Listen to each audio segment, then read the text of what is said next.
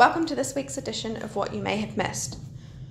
This week we see racing out of Addington on Thursday, Cambridge on Friday, Invercargill on Friday, Ashburton on Saturday and Wakawaiti on Sunday and Tuesday. The first horse we look at this week is Shelby, who races at Addington on Thursday night. It's had 7 starts so far and been in the money 5 of those times.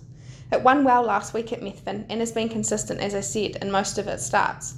If it can get handy, I wouldn't be leaving it off my ticket in race 5 at 7:26 p.m.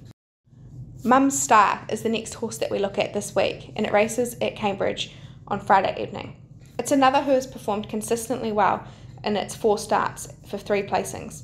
Drawn 1 in the rating 45 to 68 handicap trot on Friday night, it could look to be a little bit of a tough ask against some nice types, but based on its latest performances, it should be thereabouts in race 5 at 7:21 p.m.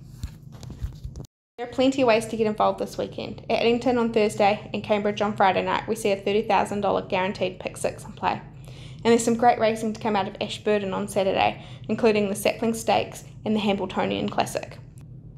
We also see some Australian racing this weekend with the Chariots of Fire on Saturday, where Self Assured is lined up. And on Friday we see the Newcastle Mile, where we see Hale Christian go around. And we'd like to wish all of the connections the best of luck.